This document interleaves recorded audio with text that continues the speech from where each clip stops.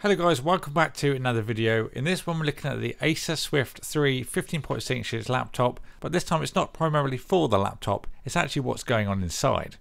Now this laptop features an 8th generation Intel Core i5 quad-core processor and Intel Optane Memory. Now if you're not sure what Optane Memory is, don't worry, I'll be covering everything you need to know throughout the video. And then the aim of this video is to show you guys how you can use Intel Core processors with Optane Memory to create a faster and more affordable PC that doesn't break the bank. Now this could be the perfect thing for anyone that wants to get into YouTube or any kind of creative idea really, even photography, editing, things like that, because the Optane Memory allows you to do things so much faster. Obviously I'll explain in more detail how you go about this later on.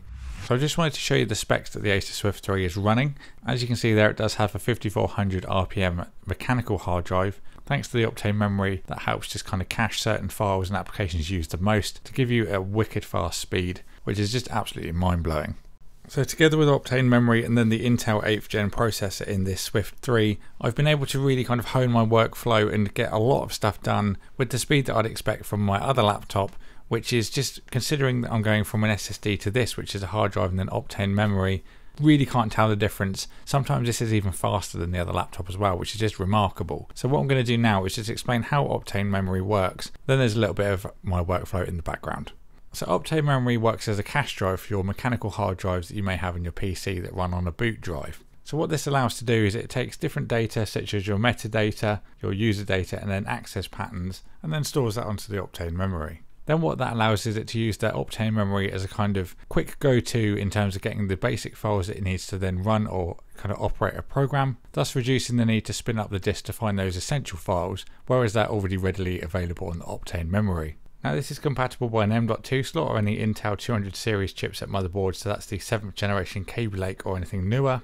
Now you may be thinking, but how much does it really affect, how fast I can get on and do things? So enabling Optane, after the third boot I got a speed of 9.84 seconds to go from the very first loading screen into the login screen. Disabling the drive on the third boot I got 37.83 seconds.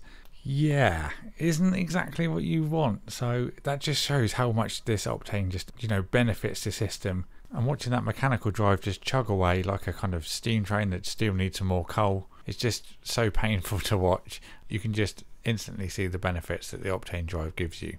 So obviously another aspect where I'm going to be spending a lot of time on my computer is when I do video work. Now another great benefit of having the Optane is you can go through and play back 4K files without any stuttering at all. And though you might not think so, there's an awful lot of takes that never make the cut out of my videos. And this is just a great way to go through and just get rid of those before I bring them into my project. Because that then cuts down on the time that I go through, watching clips to find out I'm not even using them. Just saves a lot more time and effort in the end result just for going through them at the very start. So this is one of the great benefits of the memory. You can literally go between them so fast. Hardly any pause in between the clips there at all, and yet another thing that's actually faster than my SSD based computer. So once I've gone through all the files and seen exactly what I want, it's just a case of then dragging and dropping them into Premiere Pro and I can get to work on the edit. Now I was very pleased to find that 4K files played back in this just perfectly. It can be a little bit of a struggle for laptops to sometimes play back the 4Ks in Premiere Pro, but because we've got the 8th gen processor and then Optane Memory on top of that, it just absolutely decimates and just makes such a superior and smooth workflow. Now following suit, importing the different files and the videos I use into my edits is so fast and simple as well. And now there may be an occasion where I find myself editing and I need to quickly do a photo edit for somebody. Maybe I fancy doing an Instagram post or something quick like that. And then again, this is another thing that the Optane will help you with. You can multitask and use different apps simultaneously and have no issues or any freezing or anything of that nature. It just runs perfectly and it's an absolute dream to work with.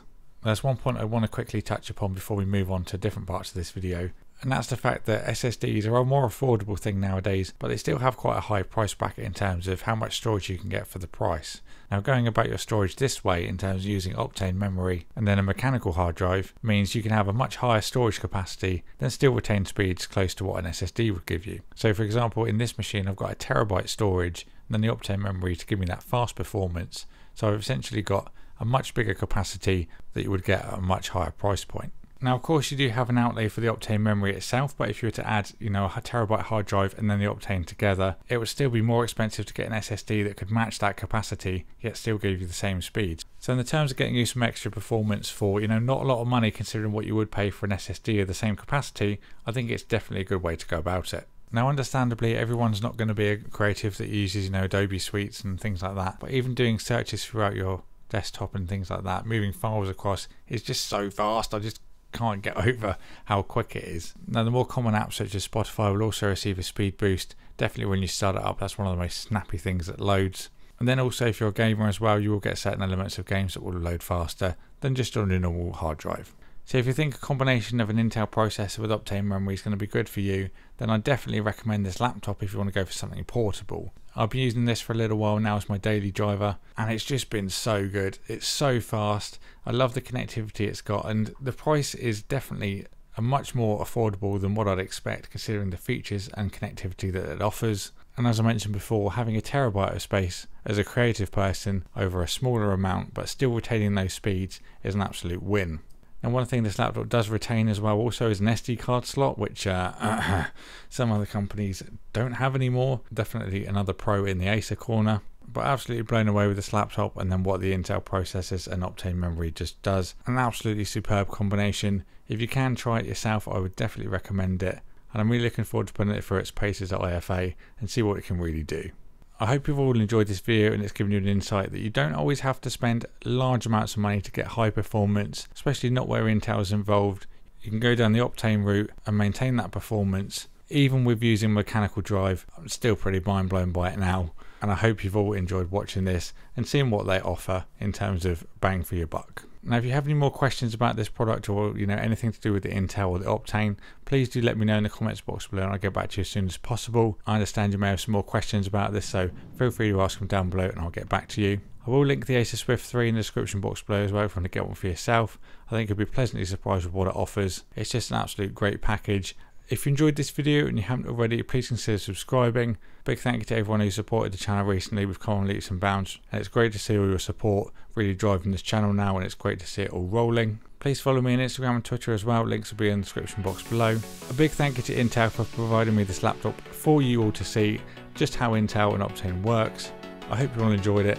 Thank you for watching, and I'll see you all in the next one.